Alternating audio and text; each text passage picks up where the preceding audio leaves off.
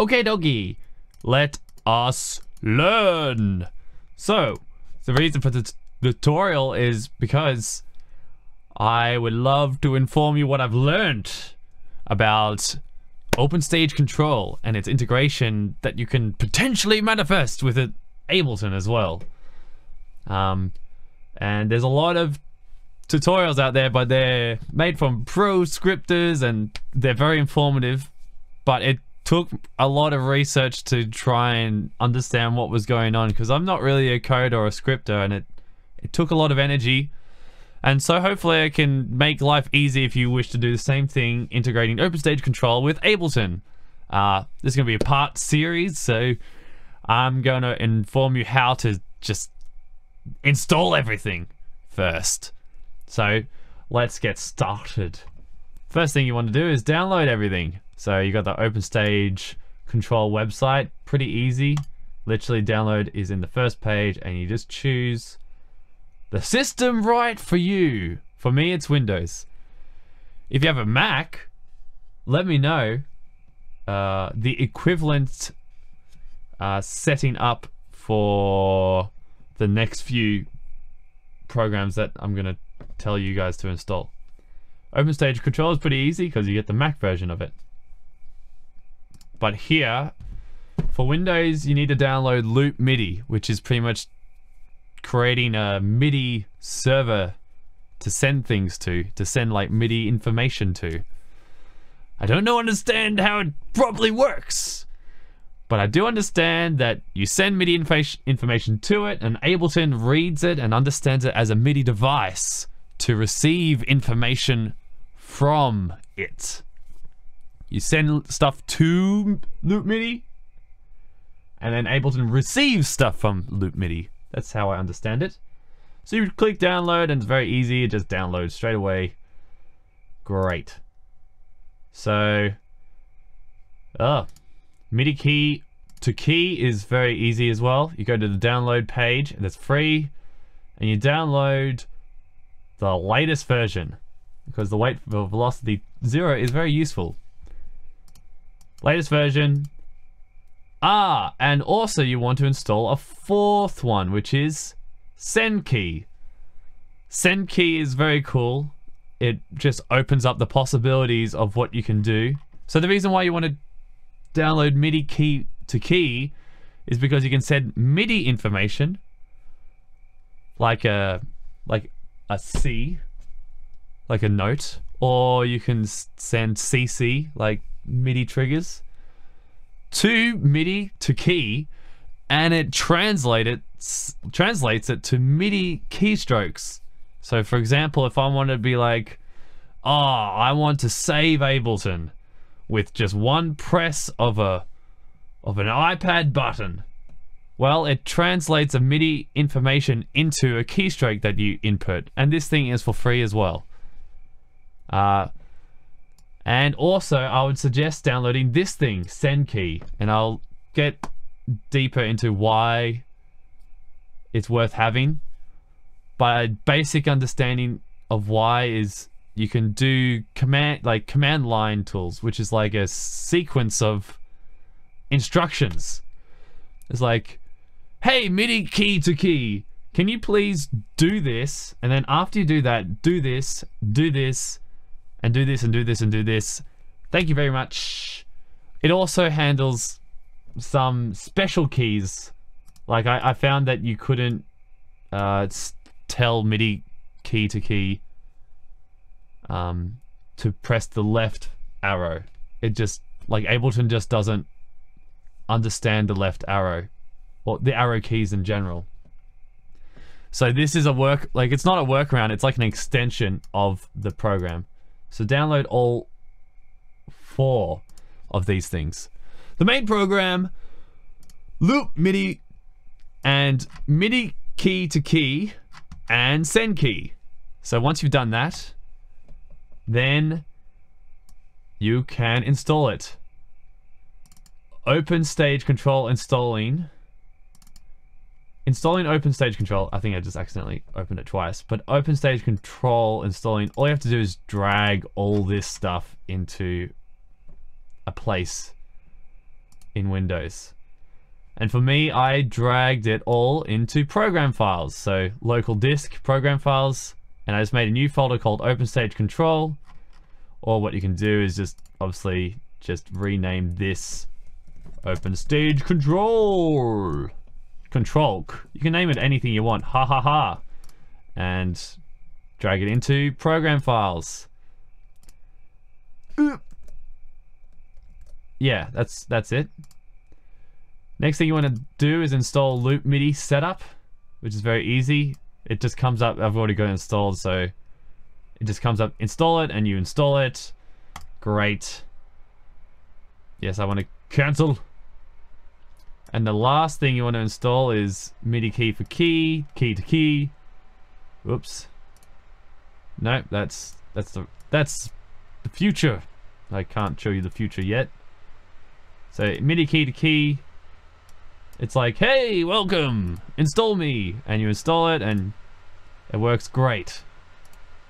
So to install send key though, there's no instructions. There's no installation. It comes up with a help pad to tell you how to use it.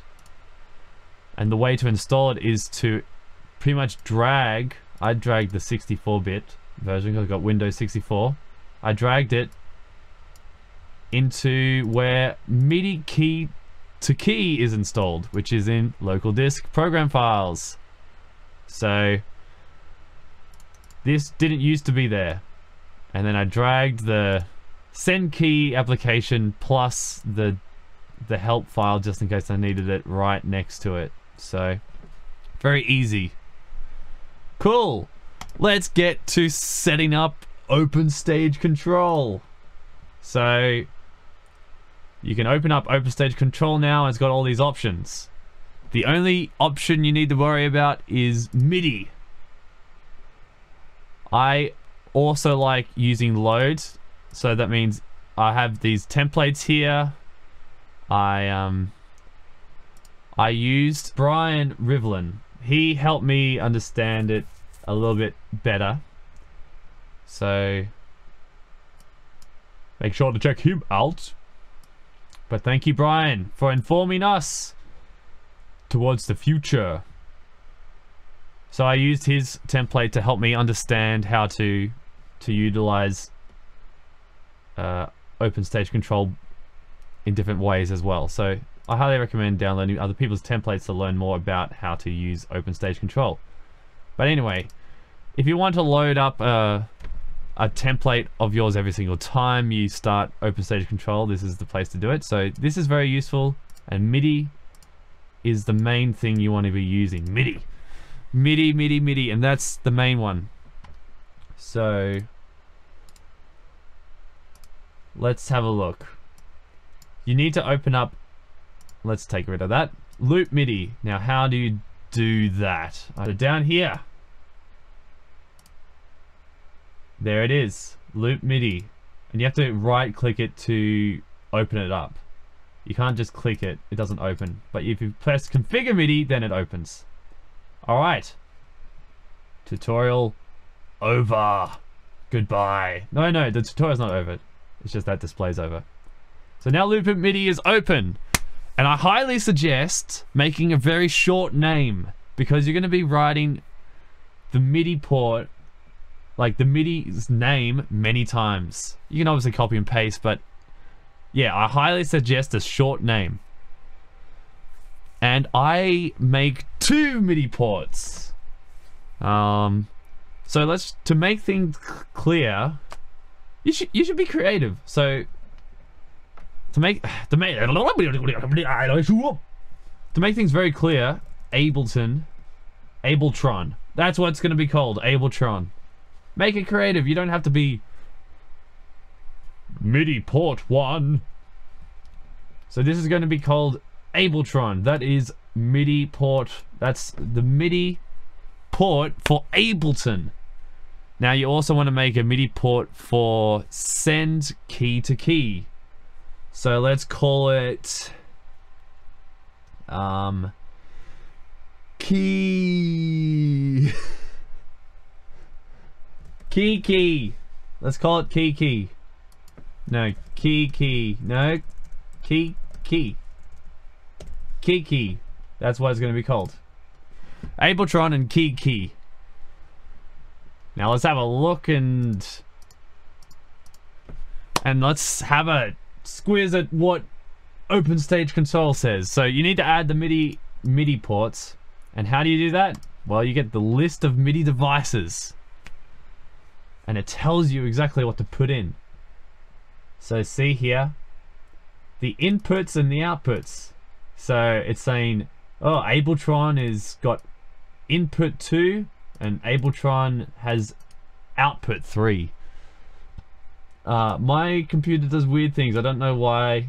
It's got the Microsoft GS wavetable synth, but it does. And also it's got these extra MIDI ports from my interface. So what you want to do is you want to write in Ableton. And spelling is so important, and my spelling is terrible, which is very unfortunate. And you want to write in Ableton, that whatever this button is. No, that should be. Shouldn't that be right? Ableton. Whatever that button's called, and 2 and 3. Does that work? Yes, it does. That's all you need to know. No space then. You only need a space when you're listing the other MIDI port, which is key. And you want input 3. That's where it says here. Input 3, comma, output 4. There we go. Now OpenStage Control is happy. And we press play. And this is the start of our journey into OpenStage Control. I think that is it for now. That's for setting up the interface and getting it all set up. The next tutorial, the next part, I'll teach you the simple basics to kind of getting it connected to Ableton.